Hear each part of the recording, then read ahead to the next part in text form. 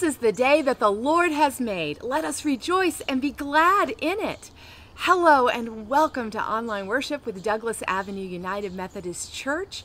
I am Reverend Meredith Manning Brown, our lead pastor, and on behalf of Reverend Margaret Ann Jessup, our associate pastor, our staff, and all the people that are helping to lead worship today, we welcome you. We are so glad that you are here and that you have chosen Douglas Avenue United Methodist Church for worship today. I want to extend a special welcome to any folks who are maybe worshiping with us for the first time today. We are so honored that you have chosen Douglas Avenue United Methodist Church. I hope that you will take a moment to fill out the contact form. It is pinned in the comment section and it's right at the top of the Facebook feed. Please use that so that we can get to know you and can connect with you. There's a place there for you to put prayer requests and concerns that go directly to our pastors and our prayer team. So please use that contact form today. Even if it's your millionth time worshiping with Douglas Avenue, please use that contact form. It's a great way to let us know that you're here and that we can connect you in ministry in so many different ways, online and in person. When we meet together for worship online, we do covenant together to participate and to be a blessing.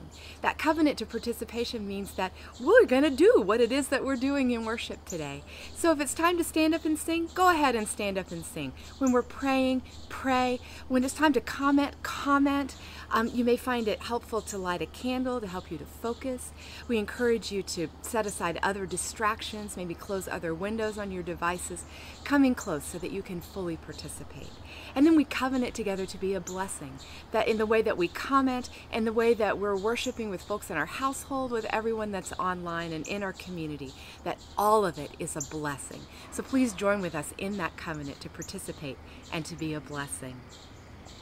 One of our favorite things to do together as Douglas Avenue United Methodist Church is share the love and the peace of Jesus Christ with one another. I encourage you to do that now with folks you may be sitting with folks that are gathering online in the comment section. You can say, "Peace be with you," and you can respond, "and also with you." And we're going to be led in that by some special folks of Douglas Avenue United Methodist Church. Peace be with you. Hi, my name's Michael. Hi, my name's Denise. Hi, I'm Mariah.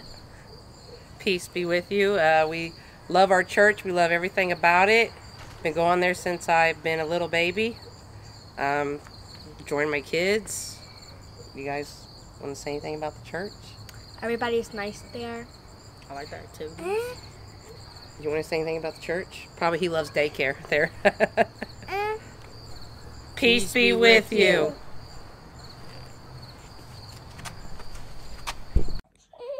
And also with you. Hi, we're the Klein family. Abby, and then Kaylee and Christian. We miss you guys. Peace be with all of you. Please be with all of me.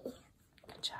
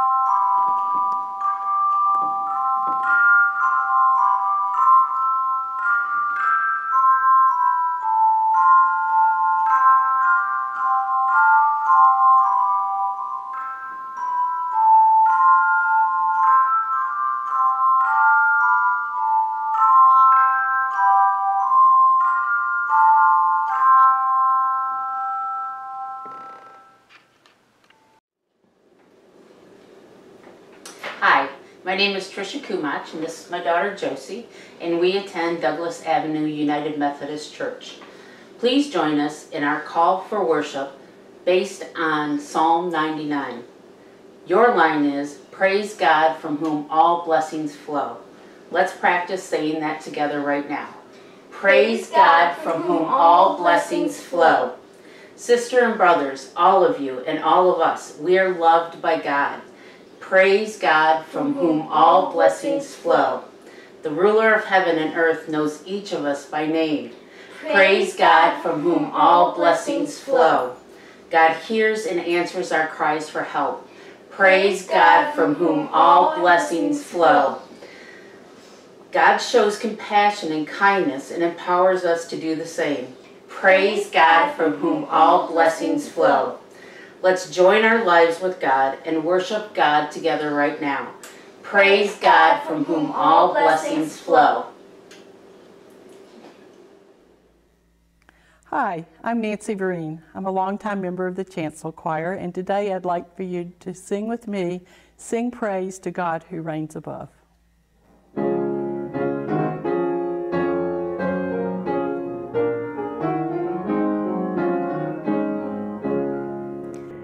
Sing praise to God who reigns above, the God of all creation, the God of power, the God of love, the God of our salvation. With healing balm my soul is filled, and every faithless murmur still. To God all praise and glory. Thus all my toil some way along, I sing aloud thy praises, that earth may hear the grateful song my voice unwearied raises. Be joyful in the Lord my heart, both soul and body bear your part. To God all praise and glory. Let all who name Christ's holy name give God all praise and glory. Let all who want his power proclaim aloud the wondrous story. Cast each false idol from its throne, for Christ is Lord and Christ alone. To God all praise and glory. Oh yes, it is time for small talk. I want to encourage all the kids who are here in worship today watching to get in close to your devices and screens so that you can see and hear everything that's going on with Small Talk. Small Talk is led by Miss Laurie, our Director of Children and Youth Ministries, and Laud the Lamb, her assistant, and you want to make sure you can see all of that. We'll also have a special assignment DAUMC with music and pictures today. This is a part, will be on our Celebrate Wonder themes that are intergenerational worship and at-home Sunday school that we've been doing together. And all throughout this last month, our themes have included being helpful as we've celebrated God creating everything. So come in close so that you can see Small Talk and our assignment DAUMC. Good morning, everybody. It is Miss Laurie and Laud, and there is a boxer. Today we're going to talk about the word hope. Okay? Talking about the word hope. Laud, do you have hope? You're not sure? What is something you're hoping for?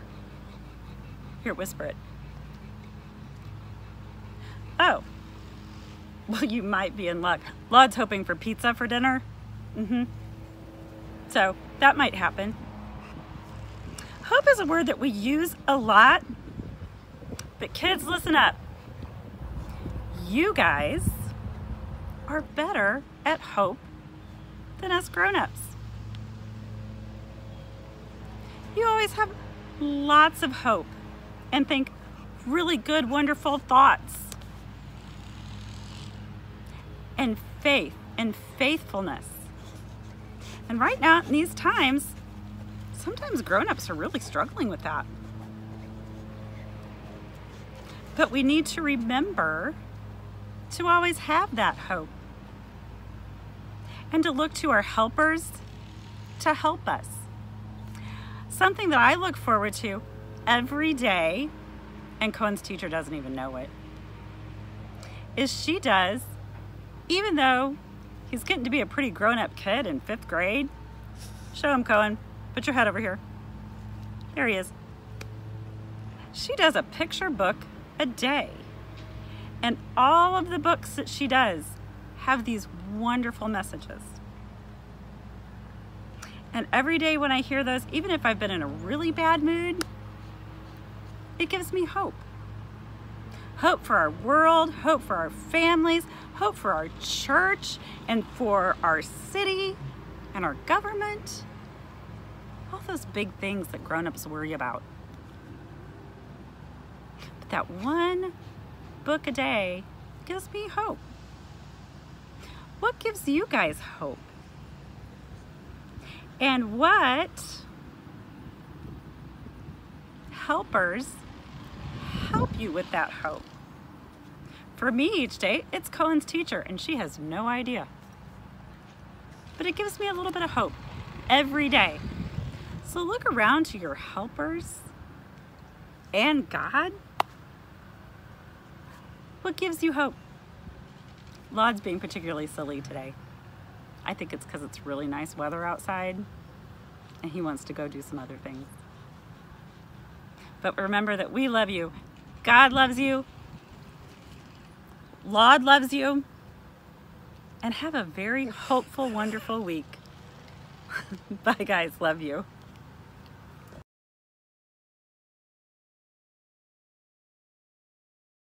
Help, I need somebody. Help, not just anybody. Help, you know I need someone. Help. When I was younger, so much younger than today, I never needed anybody's help in any way. But now these days are gone, I'm not so self-assured. And now I find I've changed my mind, I've opened up the doors. Help me if you can, I'm feeling down. And I do appreciate you being round. Help me get my feet back on the ground. Won't you please, please help me? And now my life has changed so many ways. My independence seems to vanish in the haze. But every now and then I feel so insecure. I know that I just need you like I've never done before. Help me if you can, I'm feeling down. And I do appreciate you being round. Help me get my feet back on the ground. Won't you please, please help me? When I was younger, so much younger than today, I never needed anybody's help in any way. But now these days are gone, I'm not so self-assured. And now I find I've changed my mind, I've opened up the doors. Help me if you can, I'm feeling down. And I do appreciate you being round. Help me get my feet back on the ground. Won't you please, please help me, help me, help me.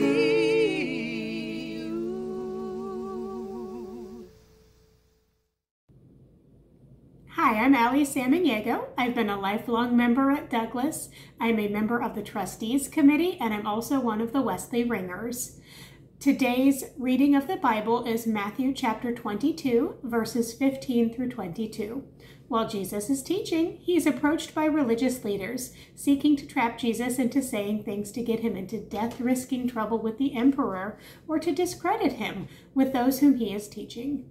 Let us open our hearts to hear what God is saying to us through this reading.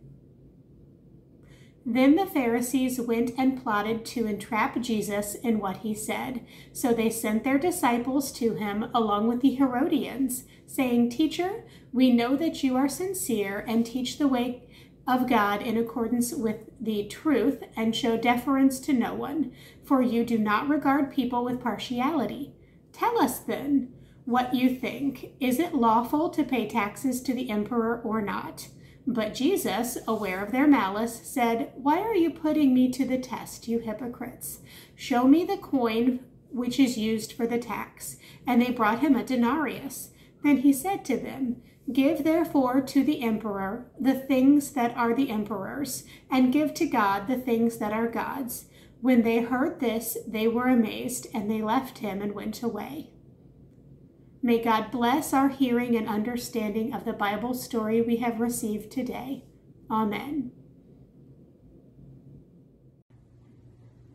Good morning. Please join members of our praise band as we sing "God You Reign."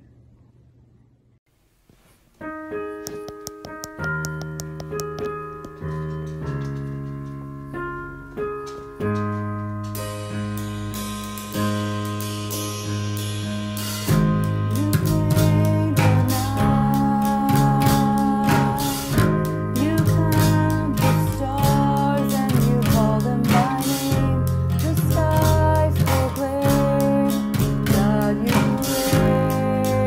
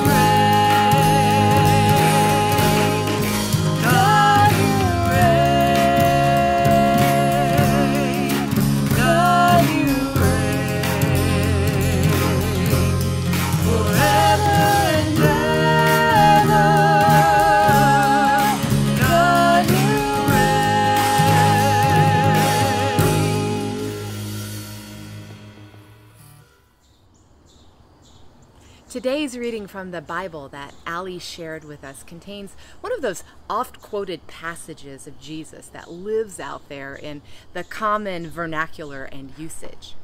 Render unto Caesar what is Caesar's, and render unto God what is God's. Often, just the first part of that phrase is used in the common language. Render unto Caesar what is Caesar's, and the rest is usually left off. There are all kinds of phrases of Jesus that live in our culture outside of their biblical home, such as the golden rule, do unto others as you would have them do unto you. Or we hear about someone acting as a good Samaritan, or hear about the prodigal son returning home. These phrases have this kind of disconnected life from their context and frankly get used in ways that often have very little to do with what Jesus was saying. The famous quote from today's Bible reading, render unto Caesar, or render unto the emperor what is the emperor's, and render unto God what is God's, seems to lend itself well to justifying the separation of church and state, or the separation of the affairs of religion and faith with the affairs of commerce and government. So some folks say the church ought not be involved in anything that has to do with politics or business. Couple that with, my kingdom is not of this world, another phrase on Jesus' lips that's found in the Gospel of John, and you could further support this view that the church's business is about getting to heaven and not about anyone else's business, if you know what I mean. With this kind of interpretation, people often fall back on telling churches to take care of their own business and don't butt into mine. This view gets particularly strong play when religious people or the church as a whole questions the stances, responses, or actions of their government and elected leadership, particularly when it calls into question economic, tax, immigration, and healthcare policies that advance the powerful and privileged over the poor, the sick, the refugee, people of color, children, women, the most vulnerable, the disenfranchised, just to name a few. I'm pretty sure that both Jesus and the writer of the Gospel of Matthew would be dumbfounded by an interpretation that faith and politics and social and economic policies are separate issues, and basing that interpretation on a single phrase from this story: give to Caesar what is Caesar's, and give to God what is God's. Besides there being 6 other verses, Jesus' conversation with the religious authorities is a bit more complex and certainly more subversive than it may seem at first.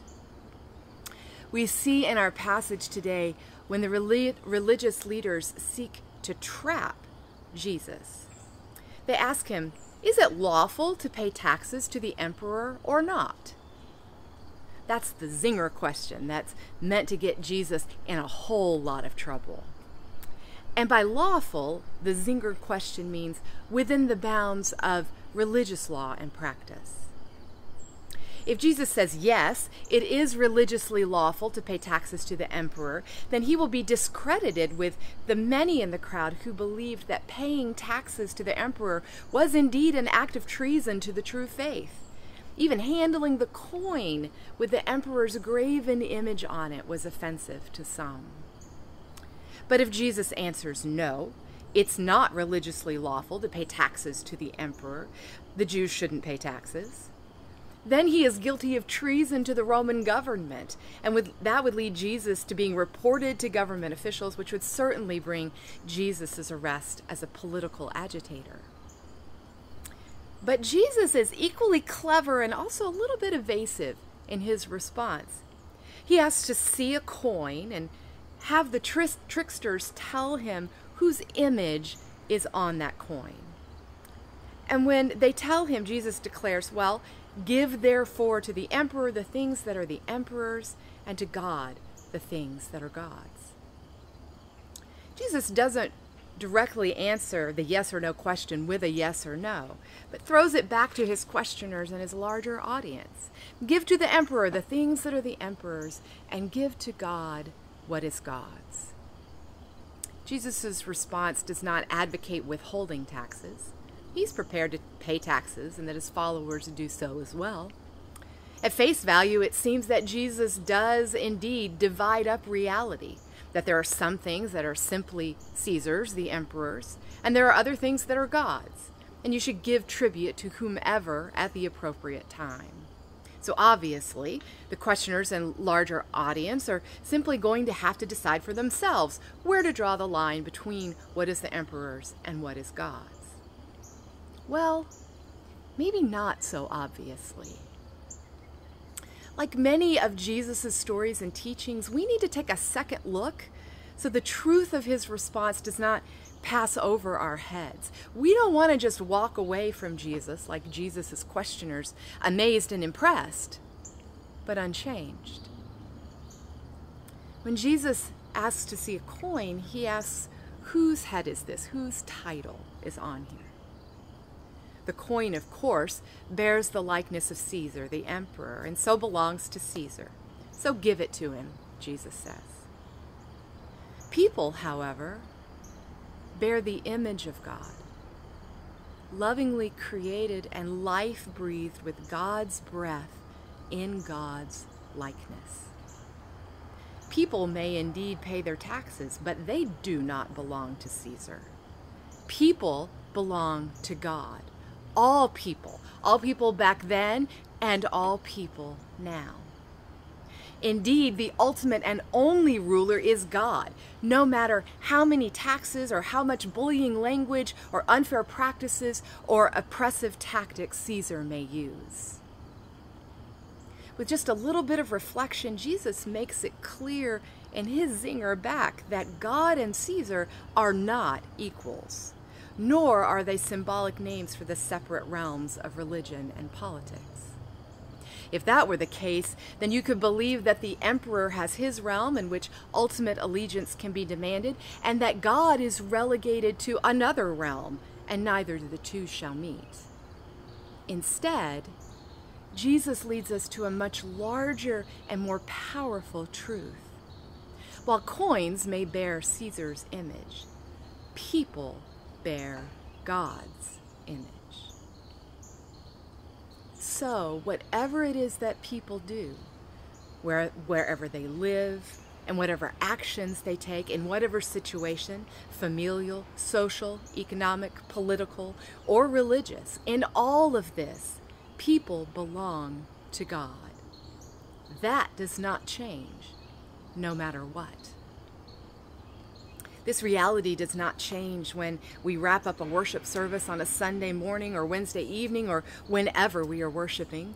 Whether we are with our families, our working, our schooling, playing, shopping, voting, posting on social media, or sending out tweets, we are God's. As people who love and follow Jesus, we are God's. Our loyalties do not change. We are living in complex times with troubling questions that demand the full attention of our faith, our morals, and our political judgment. We continue to live in the midst of a global health pandemic with COVID-19 and struggle with acting in ways that promote public health and safety. We are in the midst of an election season for the president of our country, other elected officials, and a ballot initiative on fair taxation, all of which have far-reaching effects, not just for us personally and for our families and our communities, but for the very poorest and most disadvantaged people in our midst. Some would say that our faith should be sequestered off to the side as we participate in the governing of our nation and state, as if there were separate realms for God and for politics. However, for those of us who love and follow Jesus and look to him for guidance and direction, we must render unto God the things that are God's, which it turns out is everything. Everything. The entirety of our lives, our politics, our families, our work, our time, our resources, investments, our cash, all of it belongs to God. And as people made in God's likeness, Jesus calls us to trust God and to act like it, vote like it, and live like it. Amen. Join with me as we sing, Lord, be glorified.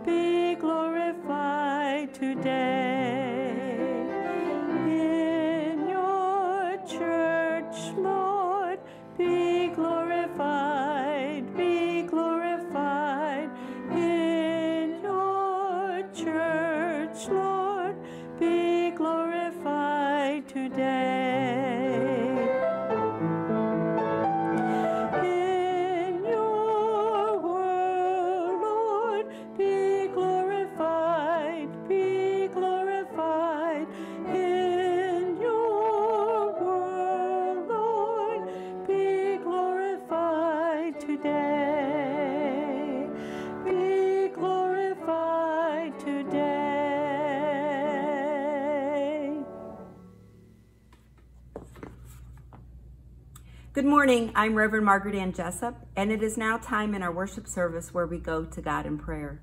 I'm going to do things a little bit different this morning. I am going to call out a group of people and places and situations that we need to pray for, and then we'll have a moment of silence, and I will say, Lord, in your mercy. And then either out loud or as you pray in silence, say, hear our prayers. So I'll say, Lord, in your mercy, and then you will say to yourself, hear our prayers. So if you will now bow your head in prayer.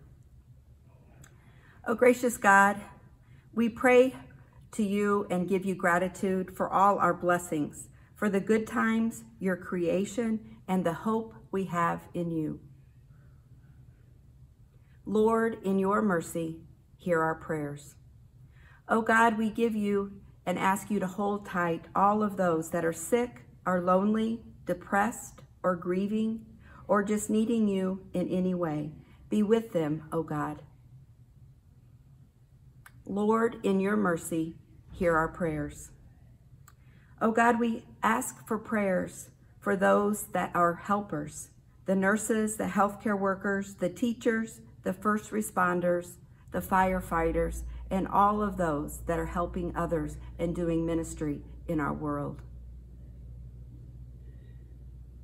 Lord, in your mercy, hear our prayers. For our church, our denomination, and our world, be with all of these situations, O God. Lord, in your mercy, hear our prayers. And at this time, we usually recite together the Lord's Prayer, but I thought I would do something a little different, and I'm going to read and pray with you the prayer of St. Francis. Lord, make me an instrument of your peace. Where there is hatred, let me sow love. Where there is injury, pardon. Where there is doubt, faith. Where there is despair, hope. Where there is darkness, light. And when there is sadness, joy. O divine Master, grant that I may not so much seek to be consoled as to console, to be understood as to understand, to be loved as to love. For it is in giving that we receive, and it is in pardoning that we are pardoned, and it is in dying that we are born to eternal life. Amen. I invite you into our spiritual practice of generosity here at Douglas Avenue United Methodist Church. It's one of the most important ways that we show in our lives, in our giving, that we are truly God's, that everything we have belongs to God. And we express that in our financial giving. And I am so grateful for the ways so many of you are being so generous with your financial gifts and putting those to work in our ministries here at Douglas Avenue United Methodist Church. Thank you for that. And I want to encourage you to continue giving. You can do that with our online giving portal that's right on our webpage, and the link for that is in the comments section here in worship. You can do that by setting up automatic withdrawals with your financial institution or with us at the church office. Just give us a call to set that up. And of course, by sending your checks into the church office. All of this financial giving is making a huge difference as we continue in powerful, life-transforming ministry of the Douglas Avenue United Methodist Church. I want to encourage you again to use the contact form and fill that out if you have not already done so. And remember, there's a place there for you to put your prayer concerns and requests, to go to our prayer team and to our pastors. We do love praying with you. Please use that today so that we can be in prayer with you. And then I offer up to you now our mission moment. We are going to have that brought to us today by Wouldn't It Be Lovely, the ministry and social enterprise that is at home at Douglas Avenue United Methodist Church, that's having a wonderful showcase sale this weekend and into next week and the next weekend. So let's now celebrate with Wouldn't It Be Lovely. Good morning, church. My name is Reverend Margaret Ann Jessup, the Associate Pastor at Douglas Avenue and also the Executive Director of Wouldn't It Be Lovely. And this is our Sunday morning mission moment. And it just seems appropriate for this Sunday that we talk about Wouldn't It Be Lovely, because Friday night and Saturday was the beginning of our huge 2020 furniture sale. I don't know exactly how that went, but we are trusting in God, because this was pre-recorded. We're trusting in God that it went marvelously, and I'm sure that it did. The sale continues tomorrow, which is Monday, and also Thursday, Friday, and Saturday. So feel free to shop, or you can still call me if you'd like to volunteer to help. But this is not a commercial. This is a segment to tell you about the ministry and about the gratitude that myself and all of Wouldn't It Be Lovely has for so many of you. As you can see from the stuff all around me, these are some of the items that they sold. But I tell people over and over, Wouldn't It Be Lovely is not about the furniture or about the pictures or about all of the things that we do to make money. It is about being in relationship with women that are struggling from hard lives, from lives of abuse and addiction. We currently have 12 women that are in the program that we pay a part-time wage, and those 12 women, 10 of them are recovering from drug abuse, and the other 2 are recovering from domestic violence. And I cannot begin to tell you how this program changes them, empowers them, and loves them, and it makes such a difference. It is a wonderful thing when I'm out in the community and I tell people about Wouldn't It Be Lovely and about the courage that this church, Douglas Avenue, had when we started this program 4.5, almost 5 years ago. It was with your courage, your generosity, and with your trust that we have made this program that I believe has such a bright and wonderful future. We will become our own 501c3 in January, and that just allows us to access more grants. It allows us to grow in different ways. We do hope to go into some residential housing, some sober living for the women in the future. So please stay tuned, because Wouldn't It Be Lovely is going to grow and it's going to continue to touch many, many lives of women in this community. But I want you to know and never forget that none of this could have been possible without Douglas Avenue, without your heart, without your generosity, and without your love. How you circle around and love these women, either with your prayers, with your presence, or however you choose to do that. COVID has been difficult for Wouldn't It Be Lovely, but we have changed and we have modified how we do things, and we've continued to love and support women. So once again, I just want to tell you that Wouldn't It Be Lovely is so grateful for Douglas Avenue, this church family, and this church community. We love you. We always say that wouldn't it be lovely if all women had hope? So that continues to be our tagline. But I just want to say that we also say that we are beloved. We're all beloved children of God, all of you at Douglas Avenue and all the women that we touch in the program and the women in the future that we hope to touch. Thank you. We're back to sing He's Got the Whole World in His Hands.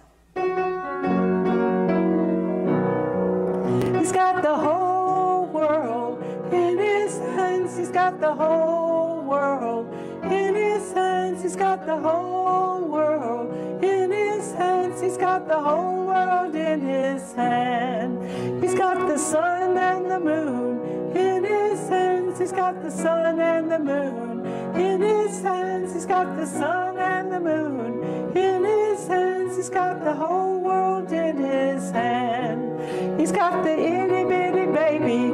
In his hands he's got the itty bitty baby. In his hands he's got the itty bitty baby. In his hands he's got the whole world in his hand. He's got you and me, brother. In his hands he's got you and me, sister. In his hands he's got you and me, brother. In his hands he's got the whole world in his hand. He's got the whole world in his hands. He's got the whole wide world in his hands. He's got the whole world in his hands. He's got the whole world in his hand.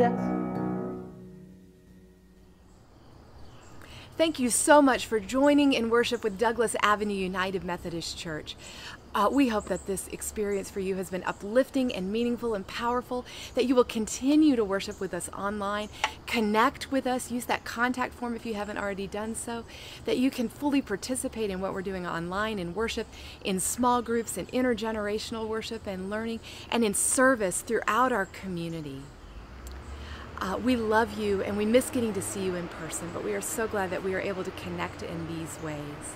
As you go into your day, go knowing that you are completely loved by God, a precious child in God's image, that Jesus goes with you this day and every day, walking beside you in guidance and love and grace, and that the Holy Spirit envelops you in power and purpose as you go to love and serve. Go in peace to love and serve your God. Amen.